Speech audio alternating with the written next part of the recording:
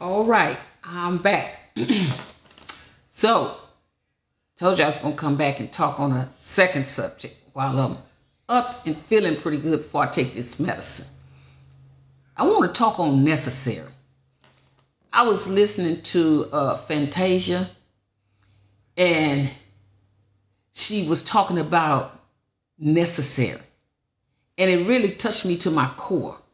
She sings this song, It Was Necessary. And I want to share with you today, it's necessary. Some of the things that you are going through in your life is necessary. So whatever it is necessary that you go through it so that you can be stronger when you come through the fire. And one thing about it, as she said, Fantasia, it is true. I don't care what you go through, don't give up on God. It's some things that God is going to allow to take place in your life and in my life. And you know why? Because it's necessary. It's necessary to build you. Those are building blocks happening to you in your life.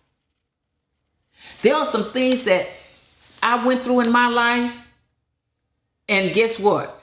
I see now it was necessary because I would have stopped way back then if I had allowed what was taking place in my life to stop me, to discourage me, to make me sit down, to make me throw in the towel.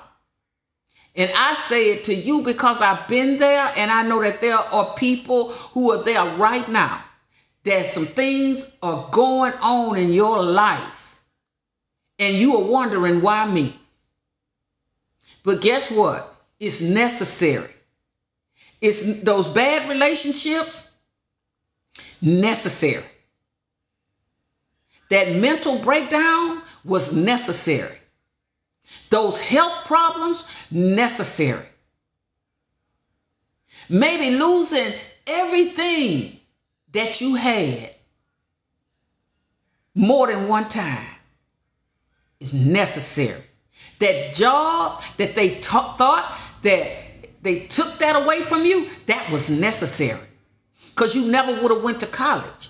You never would have went and got some more training. You never would have knew of the things that you rose up to do if you never had that stumbling block in the front of you. But that was necessary. Even in a bad relationship, it taught you that, no, I don't want to go there no more. I don't want to be in an unhealthy relationship no more. See, that was necessary in your 20s so that when you hit your 30s, you say, no, that's not what I want.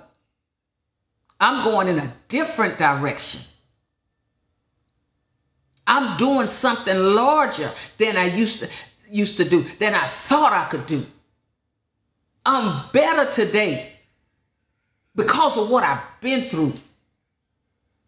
It was necessary because I didn't let go, no matter what I went through. And I can say this, not just because Fantasia said it. I can say this as a fact, that everything I went through was necessary. And you know what?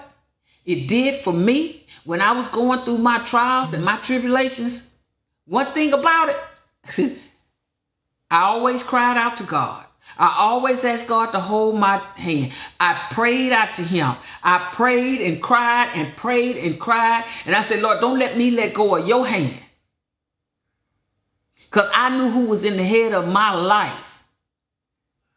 And all of us can write a book because we all done been through something. I don't care how perfect people try to make their life look, or like they never accepted this from nobody. They never went through that. I never did that, and I don't know. And we got this bad with young people as if we have never been where they are now. But because it was necessary for us to go through, you know why? So that we can be a witness, a testimony. It's not saying that young people going to accept everything you tell to them. It's because they got to go through just like we did. But you know what? If you tell them your story, They'll never forget it. So when they begin to make decisions in life, don't you know they're going to pull up what you put in them? You can't go get what you ain't never had. You can't live what you don't know about. If you don't know about being poor, how you gonna live like that? If you don't know about being rich, how you gonna live like that? Because you can rise above the environment in which you came out of. But see, it's some things that was necessary for you to go through. See, that's the sad thing about when people make it. They don't want to talk about that struggle and how they made it through. See, they don't want to talk about that. What they want to talk about is all the good stuff, what you see now. I had a young lady told me years ago, she said, "Ooh, Miss Electra, I wish I had your life." I said, "No, you don't. You want what you see right now. You don't want where I've been. You don't want the pain, the hurt, the rejection, all of that I had to go through. The tears, the walking the floor at night." Some of y'all know what I'm talking about because you've been there. Not knowing which way you gonna turn as a single mother. And then you on top of that, I lost my biological mom my last year of high school. And 2 weeks before I was getting ready to enter my last year of high school, my mom passed away. We was burying her 2 weeks before. That was a struggle. But the things she had put in my head are the things that stuck with me. The things that my dad, who I lost 10 years later, that he put in all of us girls, because I come from a large family, 13 siblings. 13 siblings. I got 11 sisters, and I got 3 brothers, plus myself. Large family. Let me tell you something. Going through life is not easy because life will start lifing on you and you don't know which way to go.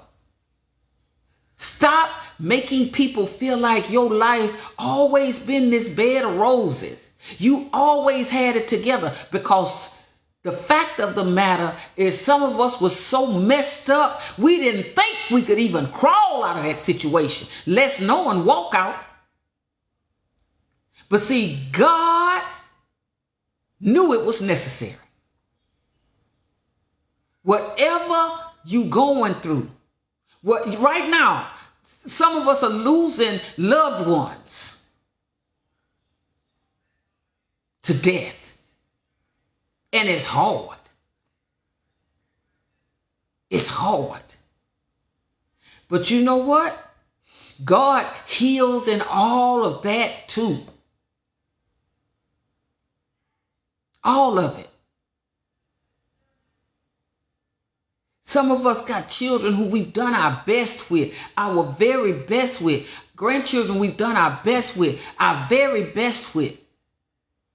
And it just seemed like they will get on the wrong road every time. That they're not listening to you, but they hear you. But people only hear you when you're not criticizing. Because everybody haven't grown to where they can accept corrective criticism. Everybody haven't grown to that. But just like things were necessary in your life, it's necessary in those who are coming up on the rough side of the mountain like we did, so that they can make it. How can I talk about what I don't know about? You can't talk about what you don't know about. You can't live what you don't know about. I didn't pick cotton, But my siblings, everybody older than me, they did. They were there when they had the different water fountains that you could drink out of. You know, we were separated doing segregation. Come on now. And through all of that fight, our ancestors, what did they do? They hung in there. Some lost their lives because it was necessary. In their minds, in their hearts, they felt like we feel like today. I might not be here to enjoy some of the things that my grandchildren are going to be able to enjoy. Some things that my children, you know, I'm quite sure that's the way my mama thought. My daddy thought. They used to always tell us that. And those of us that got some age on us, we know. They always said that. I fight today so you can have a better tomorrow. You know why? Because they felt it was necessary. And it is necessary. And whatever you are going through in your life, I'm saying to you today, don't give up.